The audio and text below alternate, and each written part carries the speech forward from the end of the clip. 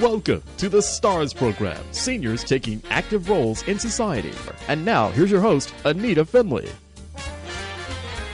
I'm certainly glad that you're listening to us. We have a new voice this morning, a new face. You can't see him unless you're on Facebook, but we have a new voice, and he is very, very wonderful in many ways. Not only is he very attractive, but he's very smart. His name is Dr. Jason Alviene, and he is a chiropractor with Totality Chiropractic over there in Boca Raton. I'm right, in Boca Raton. That's correct. Yeah, yes. We're here. That's right, because sometimes, there's such a cross between Delray, Boca Raton, and sometimes I'm a little confused, but you are in Boca and I was at your office. But let me just tell you a little bit about Jason, or you know what? I'm going to ask him about himself. So welcome to our show. Thank you. So what is your mission in life? I always like to get someone started because you're a doctor, you're a chiropractor, you've been doing it for 11 years. What is your mission, Jason? Oh, it's changed over the years, but as of right now, my mission is contribute. I just want to be able to see everybody and everyone out there be able to work together, be able to help each other, and give them something that you have to offer to just make somebody else's life better. And when you were a little kid, did you decide you were going to be president of the United States, or you were going to be a fireman? What did you want to be? I think the first thing I wanted to be was I wanted to work special effects in movies. Well, here you are. and that didn't happen, but I remember that vividly when I was young. I wanted to do special effects, and there was a movie, I think it was a horror movie called FX. It was sci-fi horror, that's what kind of got me into it. It was just neat to see that type of work done, to be able to make somebody look a different way or act a different way based on these effects that were out there. Now you do this in the medical way. I'm glad you brought that up, because chiropractors are interesting people. They have special ways to make people feel good. It's not, there are physicians, and that's not their training. The training, and why don't you tell us what a training of a chiropractor actually is? Well, we have to do our undergrad work like anybody else, the basic sciences, just as if you were going through to be a dentist or a doctor in medical, just the basic sciences. Once you get through that and transition to chiropractic school, it really starts to change at that point. So you see the basic sciences where you learn the anatomy, the physiology, and everything else, but it's the look at the body and how you treat it that's different from the medical community. Not that we don't work in conjunction with it. We just look at it differently from, we don't want to be too invasive when you don't have to be. And so I will tell you a story that years ago, this must have been maybe 50 years ago, 60, it's a long time ago, that my mother suffered from lumbago. I never even hear that word anymore, okay? Lumbago. No. And she just suffered, and then she remarried, and the man she remarried always went to a chiropractor. He actually had a furniture store, and he lifted a lot of things. He went to a chiropractor, so he said, Dottie, you have to go. He used to call her Poopsie. This is a long time I have to tell you this. He said, I'm taking the chiropractor. And let me tell you, they put her on some sort of a rack and stretched her. Do you know she never suffered again?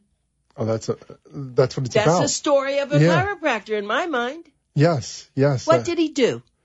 So from what it sounded like when you said put her on this table, it was most like the IT table, which is an intersegmental traction.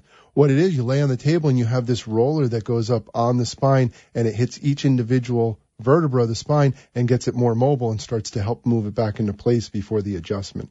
And so that's really the kinds of things that you have and that you work with as a chiropractor. Yes. So in our office, as far as chiropractic goes, we don't just do adjusting. We have a bunch of different avenues that we can work down with different types of therapies, from ultrasound to laser, decompression for the discs. We have a new technique that's been out for a few years, but it's called shockwave. And it's amazing. Shockwave? It's an amazing technique. I use it a lot on actually runners and cyclists when they start to have plantar fasciitis. It's a great technique to be able to break up any of the adhesions that happen in the leg and get them back to running or cycling quicker. Is it a machine or just your hands? No, it's a machine, and it's if you've ever had a TENS unit, one of those muscle stimulation, it's kind of a mixture between that and a percussive massage all at the same time. So it just helps cause the muscle to relax, at the same time break up anything that's stuck together, and it just gets things moving really good. Shockwave. Yeah, so it's not hands-on chiropractic, but it's another avenue that we use. You have to be there to make sure it's done properly. Oh, yes. And the interesting thing that you told me, actually, Dr. Jason Alviene, I'm going to spell your last name, Alviene, Alviene. Jason told me that he started out as a massage therapist.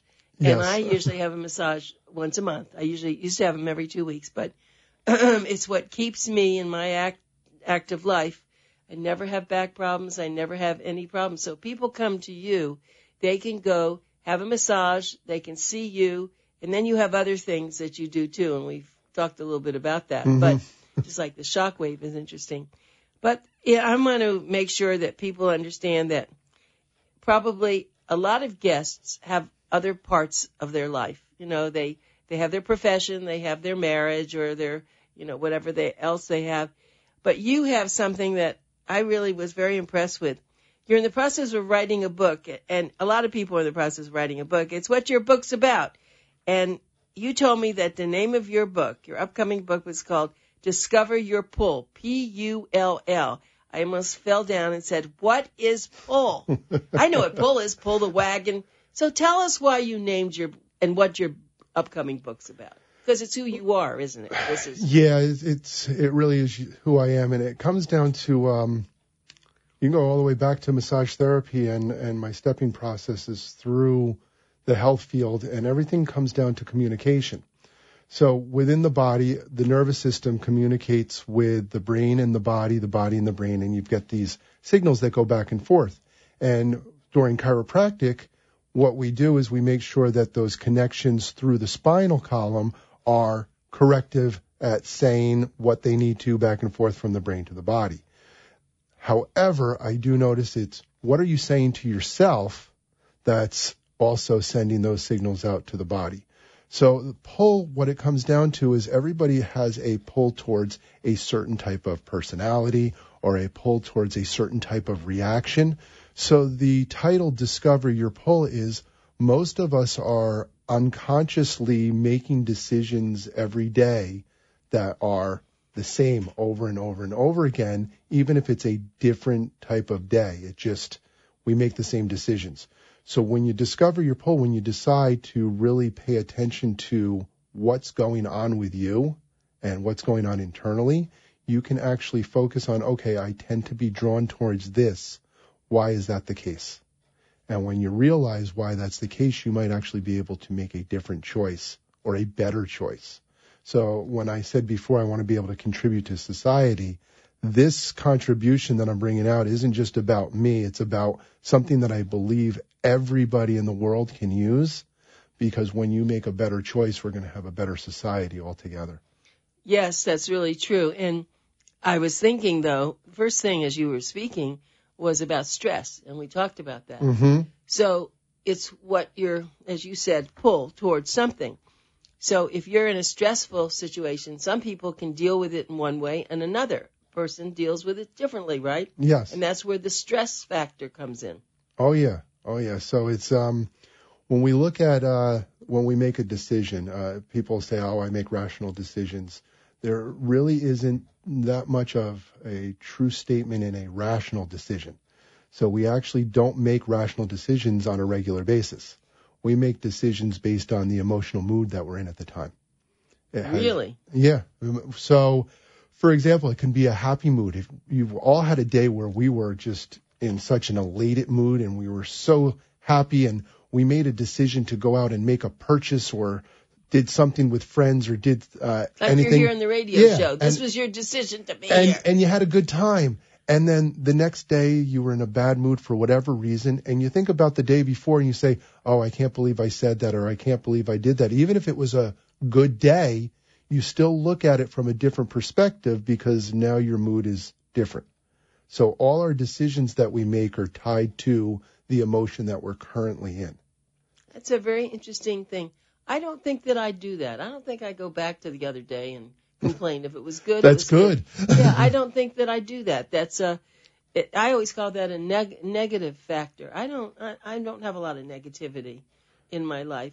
I mean, everyone has some, but I try to stay away from people who are negative because it does pull you into their space. We do share energies from each other, that's for sure. You tend to start acting or being like the people that you're around. And I brought up a good scenario there. Usually when somebody's happy and they're making decisions, they like the decisions they're making. But we've all been in a bad mood, or we've all been angry, and we've all said something at a time that made sense. And then when we weren't angry, we start kicking ourselves saying, maybe I shouldn't have said that. Yeah. I know I have. Yeah, well, of course. But if you're an honest person and you do things with a good feeling, you just have to go with it. You know, if there's no meanness in it, then that's the way it is. So when patients come in to you, and I'll say Dr. Alviene so that I make people understand your name, they probably, maybe some of them have fallen and they are really hurt. But aren't there people who come in who are complaining about back problems and all, and it's that the stress has just gotten them, that they're in a space that's not very helpful, and you have to talk. I can see your personality. You help talk them out of it, and you help. And probably that's where this whole book has come from. You know that part of it is, as you said, the brain, and what are you thinking, and that's affecting their body, isn't it? Oh yeah. See, with practicing chiropractic, because our way of treatment, we're using our hands, we have to see you multiple times. It's not like you can take our hands home with you, use it for a couple weeks and come back and see how you're doing. So we have conversations sometimes on quite a few times a week with the same patient. And you have to work on their thought process because, yes, we can get that spine back into a better position, get that nervous system functioning better, but if the mind's still telling them bad things, it's not going to be as successful. So we do have to have that conversation and make sure they're confident that they're going down the right path to feeling better and being more functional. As a massage therapist, you had a lot of practice because I know we did a lot of talking. We do a lot of talking. Yes. So that was one of the big things I did when I went into the massage room is I let the client lead the conversation. If the client was quiet, I was quiet. If the client wanted to talk, I would engage with what they were saying and allow them to keep speaking because the time was about them. Sometimes people just wanted to talk. Sometimes people wanted to be quiet. But I realized that whether I was doing massage, whether I'm practicing chiropractic, it all comes down to we're having a conversation, and that communication is the most important aspect of it. I want people to know if you would like to make an appointment, you can go on the web to totalitychiropractic.com. Should we also give them a phone number to call? Sure. What would you like them to call? It's 561-826. Okay. 3808. Okay, we'll do that again. 561-826-3808, and just ask for Dr. Alviene. That's Alviene, and that's Totality Chiropractic. And what actually is your address in Boca Raton? 1449 Yamato Road. Okay, that's easy. And that's Suite 2. Okay, so we want to make sure that people know who you are, and and Dr. Alviene will be on every week for a while now, which is great. So if you have any questions or you want to know anything, of course you can contact us at our office, or you can call him and talk to him. So let's get back to your book. You've never written a book, and you said, right? Well, you have. I wrote one. And it was I say a selfish book, and it actually turns out to be something that's useful. So when I decided finally that I was going to sit down and put myself together to get this book written, I wasn't sure what I wanted to write about yet, but I knew that I wanted to be able to write a book. So the first one I wrote was really a 33-page manual on how to write a book. I remember you told me that. And I went through the process of self-publishing so I could make sure I went through all the steps and got it published, because I wasn't looking to market it or anything like that. It was just I wanted to know what I needed to do for myself to be able to go from the sitting down process to the writing process, the editing process, the publishing process, and then the getting it out there. You have such a scientific mind. That tends to happen when you go through all these basic sciences and everything like that. But I know that if I don't have a plan and I don't have a structure, even if the structure wavers as you go through, because we know life happens, it gives me that mindset to be able to focus and get there. It's really important because, I mean, I was so different from my husband. He always made a plan because he wrote quite a few books. And he had these yellow stickies up there, and every chapter was on yellow stickies. I have yellow stickies. Yeah, that's right. So, yeah, but that's called a scientist, someone who's very organized and has it all figured out. Okay, so now you wrote that book, and now you know a lot of things that people need to have. By the way, if people want your book, How to Write a Book, is it available? Yeah, it's on Amazon. Aha! So that's a good thing, and it's only, you said it's 33 pages? Yeah, it's like 33 pages, 32, 33. Does it cost a lot of money? No, I think it's like $10, and then I guess the people that have the Kindle subscription can get it for free. Oh, my goodness. So I just put it on there just to do it. So now you feel confident about writing your book? Yes. So the whole thing is interesting because it's called Discovering Your Pull. And before we get into that, you like to specialize with people who have sports injuries. You told me that.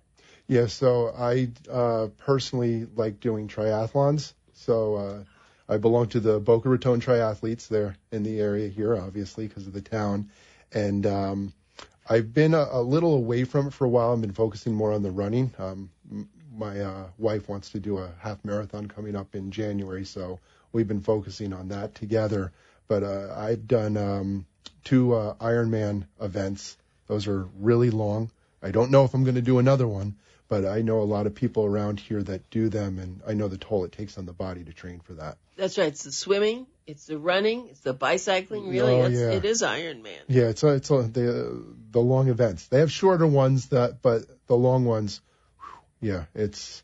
Well, you're in very good shape, so you must exercise a lot, and you probably watch what you eat, and as a chiropractor, that's part of what I think you probably have to help your patients with. If you see someone who comes in as overweight or obese, I mean, you've got to be able to say something to them. Yeah, and again, it's one of the things, do they want to change? So we bring it up in the questionnaires, and we do talk about it on the initial visit. We try to focus on what their problem is that they're there for, so we can help them along those lines and get them through that, so we can then make a healthier lifestyle. But some patients, they don't want to change that lifestyle, and I have to accept that. I see, but I tell you what pains me is when I see someone who's very overweight and they're limping and they're moving along, and I feel so badly for them. But you as a physician, when they come in, you have the right to say certain things, but I think what you just said is very true. They probably don't care enough, but they see the condition they're in. I mean, how do they put those two things together? Well, I think a part of it would be working on, again, that mindset. So this is where that comes into. It's like, why are they making those choices? What is it about them that's making the choices to not want to exercise, or some people exercise too much, or want to eat healthy or not want to eat healthy? Where is these choices coming from, and what mindset did the person get into to lead them there? So then you have any courses in psychology? Sounds like you must have. Oh, we took plenty of them. Yeah. But it's I do a lot of reading outside of this, just for me to better understand what's going on. So just to tell everybody again, let's just do this. A phone number if you want to talk with Dr. Alviene or go to his chiropractic Totality Chiropractic. It's 561-826-3808. 826-3808. And remember, this is Pencil Talk Radio. You're supposed to have your pencil right there, and you're supposed to write down everything. Their website, you can see that, is totalitychiropractic.com. And I like the name Totality. It means because they have a lot of physicians. They have a DO, they have a massage therapist, they have chiropractors. And so it's a total effort, really, to get you in shape and feel good, right? Yeah, we also have a doctor of physical therapy there too. So this way we have a whole gamut of everything can be worked on, and everybody can focus on what their specialty is. So let's just say that someone has had hip or knee replacement. You're saying that they could come to Totality Chiropractic and have their physical therapy done there. Yes. Mm-hmm. But with the oversight also, now you have your massage therapist right on the, right there. Mm-hmm. And then you have, of course, chiropractic, and then you have a DO. So that's really important. And I know you're expanding. Everything's going to be much larger. Yeah, we're in that process right now. We should be moving on to the new space that was just built out in about a week and a half.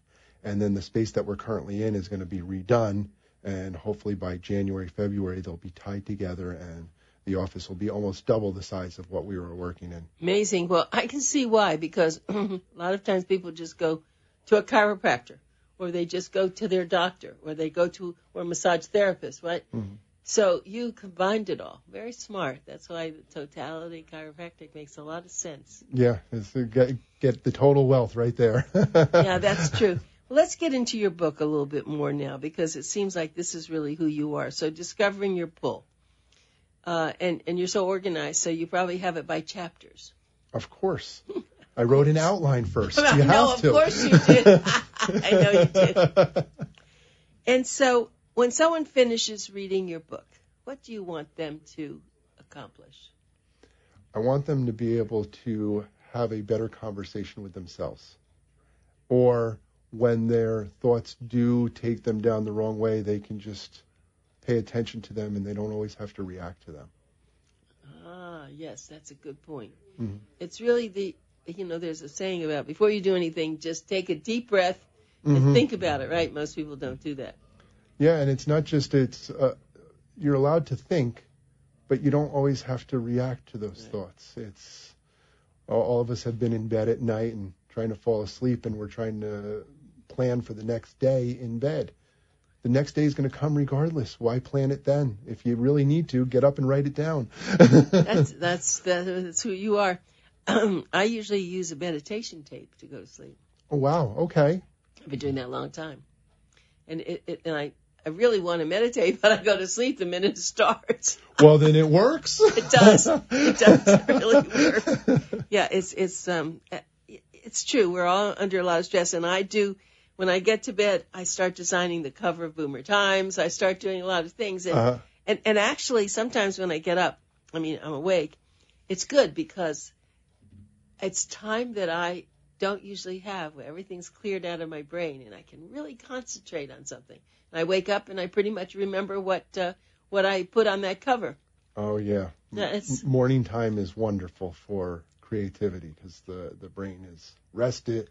It's ready to just go. It doesn't have any stress from the day that has come on. So morning's an excellent time to be creative. And you talk about the brain a lot. When we first started the show, you talk about the brain and how it affects your body. And if you're tuned and everything's working right, oh yeah, then you get a lot more accomplished, don't you? Oh yeah. Yeah. The brain, just like anything else in the body, is an organ. The heart pumps blood. The digestive system digests your food for you, your muscles help you move, and your brain is there to solve problems. So if you're not solving a problem, your brain just kind of sits there. That's why you constantly get these problem thoughts that pop up in your head, because your brain's trying to work. It says, okay, we need a new problem to solve so we can work. And sometimes those problems don't need to be solved. Lloyd Hassner's watching. Lloyd is he's been a major developer in Palm Beach County, and I'm. Hello, Lloyd. Right. And it's funny that Facebook is very interesting. I've had a few physicians on, and people start to ask questions actually on Facebook. You see, you can start doing that now. Okay. We don't have that happen yet, but after you're here a while, maybe that'll start happening. We'll have to see. People are interesting. A lot of them don't want to talk or do anything. They just want to listen, because that's what I do. Oh, yeah. Listen to a lot again, it's like watching a show. It is. Exactly. It is. Yeah. Okay, so we have probably another minute or two left. So this was your first radio show with us, and we're very excited that you're here. And everybody can tune in on Saturdays at 6:30, and we will be having more from Dr. Alviene. What I'd like to try to do in the next ones is maybe focus on particular case studies that you've had, that what someone came in with, what it took, how long it took, and maybe even the obese part of it. Maybe there'll be some people who you've been able to help. Okay. Who've lost weight and are now walking or running in marathons. By the way, Dr. Alviene's wife's named Donna, and hopefully you're watching, Donna. If not, we're going to get you to watch next week. But when you leave here, you can go and get her some coffee, because she's, so she knows that you were here at the radio station. Yeah. But Dr. Alviene, do you have a dog? No, children. Is that on your? Just children. We like dogs, but we're between my wife and I and the children, we're not home enough that I'd feel comfortable with a dog, because if it's there, how many I feel I would. Do you have? We have 3. You have 3 children. No wonder your wife's sleeping. Yeah, all daughters. Oh my heavens! How old are they? 15, 14, and 8. Now, for those of you on Facebook to look at Dr. Alviene, that would be hard to believe. That is, well, you have really held yourself well. That's all the exercise and stuff you do, isn't it? I think so, yeah. I got a birthday coming up the 28th. Amazing. Isn't that wonderful that you have your daughters now? Are they all sleeping too? Probably. I would hope so. Well, no, let's get them to come up and watch you. Oh, that's marvelous. Well, Dr. Alviene, we certainly are glad that you're going to do this with us. Again, his phone number is 561-826-3808, and the website is totalitychiropractic.com, and his last name is spelled Alviene. He's located in Boca Raton at 1449 Yamato Road, Suite 2, and we'll be talking more about discovering your pull. Thank you. Thank you. I really appreciate this. Thank you for being there, and what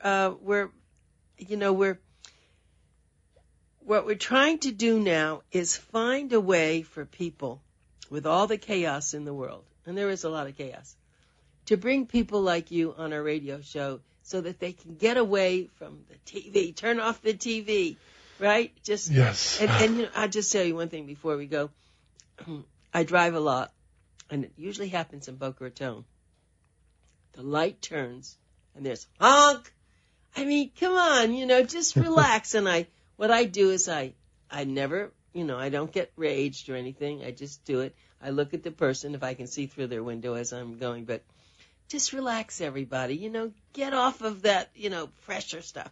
Anyway, Dr. Alviene is going to help us in the future, so thank you for being here. Oh, thank you. Thank you. I'm very grateful that I was able to do this morning. Yeah, so we'll see you next week. Yeah, you will. A lot of fun.